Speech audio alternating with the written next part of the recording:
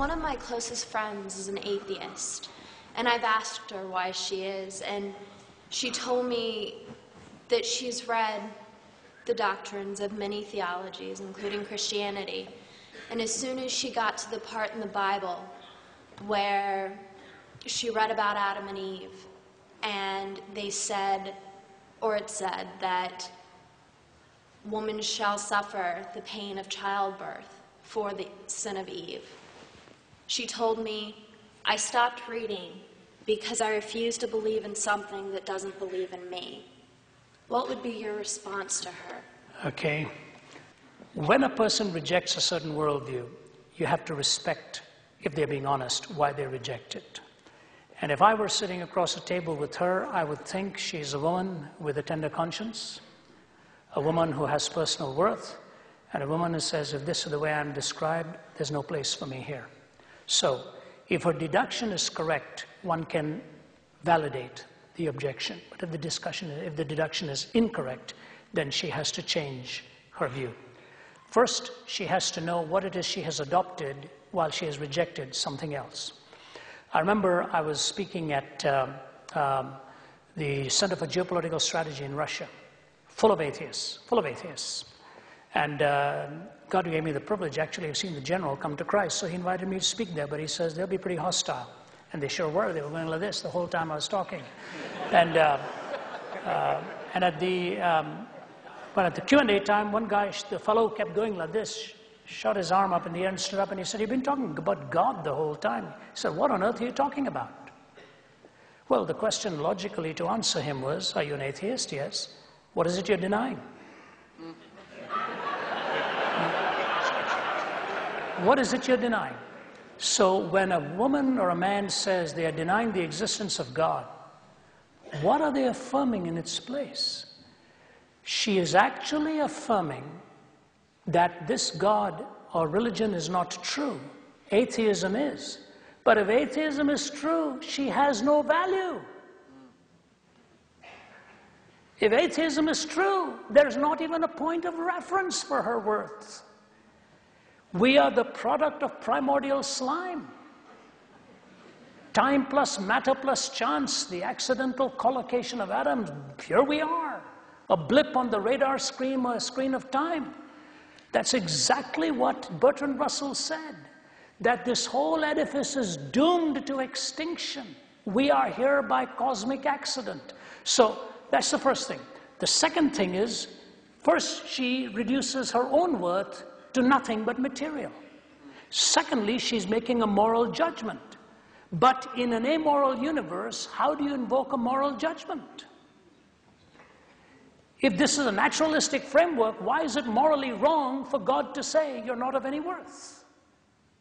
But it's because she's invoking a moral law and she's invoking worth, which basically tells me she's actually borrowing from the Judeo-Christian worldview in order to debunk it. All right, now here's the point. You never take a word out of context. You always put it in its larger context. You know, when Jesus saw the woman who was taken in adultery, he really let him have it. Where's the man? Where are her accusers? The guy's never brought the man. He was gone somewhere. She obviously didn't commit adultery with herself.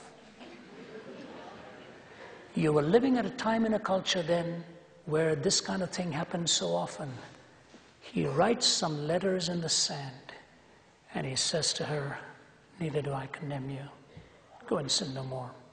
The woman with the alabaster ointment, in that culture, for her to have even touched him was audacious. And yet, the Pharisees sitting there said, if Jesus only knew who this woman was, he would not have had her to have any part in him. And he said to them, you know, guys, what she has done to me is going to be told all over the world where the gospel is preached. And he received her gift.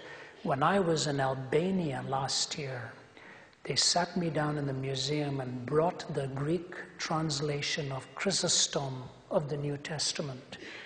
And I looked at the passage where this woman with the alabaster ointment had poured it on Jesus. Her story is told where the gospel is all over the world. when he revealed himself in the resurrection, he went completely against the climate and the culture of the time. He revealed himself first to the women who had come to the tomb, whose testimony was not even valuable in court at that time. So if you see the special place he gives to womanhood and the glory that he has crowned, the charm and the mystique of womanhood is both in its intellect and in its mystique. Today, if you were to take women writers, they touch the nerve of reality much better often than men did. I think of people like women like Dorothy Sayers and all of them. Brilliant, brilliant writers. What has happened, unfortunately, is the way our cultures have oppressed always find somebody to oppress. And as a result, we read that verse in a vacuum and we don't read it all the way, the rest of the way. When you see him highlighting people like Sarah, people like Ruth, people like Deborah, and in the New Testament you see the names of Phoebe and the names of Mary, and all writ large, you see that he tells a man to love a woman the way Christ loved the church. That is the greatest compliment he ever paid you or me, that you were as valuable and you are as valuable as humanity is to him. There is neither Jew nor Greek, nor male nor female, the Apostle Paul writes. So tell her, please don't read that out of context. Read the whole thing. Your reaction would be right if that's all that it's. What it says there is this. Remember, where there is a plurality of the miracle in physical acts, there is also a plurality of judgment in physical expression. You will see this in Exodus, you'll see this in Genesis. Where there's dramatic miracles, there are dramatic judgments as well. And that sin has a cost, and we always remember through this from whence we came. And the glory is through the seed of that woman. He was going to bring the Redeemer ultimately. And I think that is what grace is all about. She should not read it in a vacuum. Tell her to take a good look at Christ and see his treatment of women. And I think she'll find out that there is no other worldview, again, I repeat, no other worldview that gives the respect to womanhood that Jesus does. Okay.